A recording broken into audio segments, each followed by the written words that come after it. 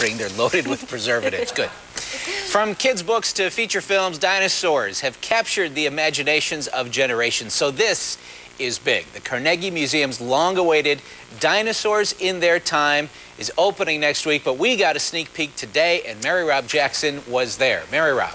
Ken, it is likely to be the hottest ticket in town, and this is just phase one.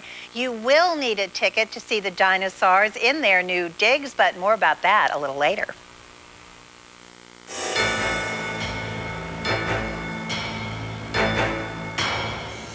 A lost world found, 165 million years of dinosaur history, towering, terrible lizards surrounded by state-of-the-art information technology. Pittsburgh is not your quintessential tourist destination, but having the best dinosaur exhibit on the face of the planet. Most of the freestanding dinosaurs are original fossilized bones.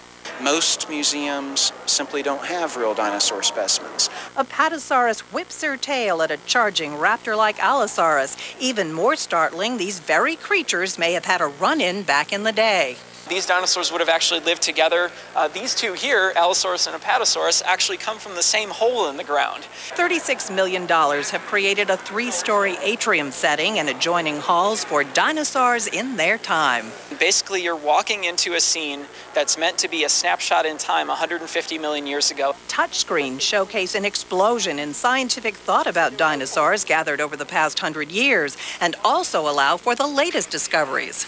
With the touchscreens, we can update things immediately as soon as science happens. These vivid murals have already won an international prize for their lifelike accuracy. These are the most scientifically accurate reconstructions of the animals that we know of as of today. You know, things do change in paleontology.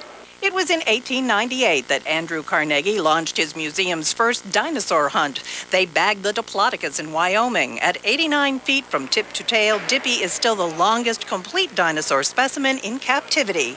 In phase one of the exhibit, Dippy and others from the Triassic and Jurassic periods, as well as the Cretaceous Seaway, have been cleaned and remounted.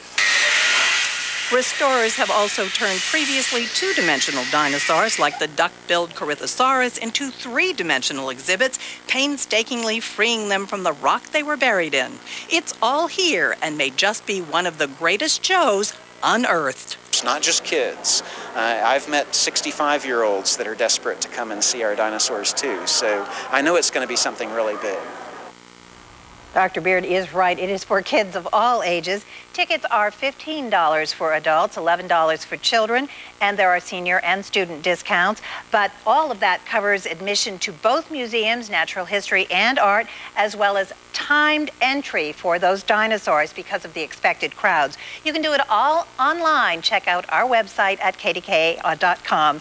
Mary Rob Jackson, KDKA TV News. Sounds great. Thank you, Mary Rob. Looks great, yeah. I can't wait to see it. From